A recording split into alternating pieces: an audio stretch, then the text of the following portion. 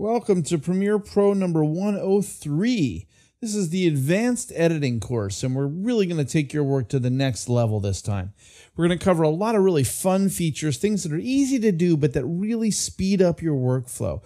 And a lot of that's going to be in the section about trimming, all the different ways to trim your clips and speed your work by editing the most efficient way possible. But there's a lot more in here as well. Things like replacing the source footage with other shots, using the match frame to get back to a shot that you previously used once, and all sorts of other little editing things, nesting sequences inside of other sequence, ganging the source player and ganging the source monitor and the program monitor together so that they move simultaneously and maintain relative sync.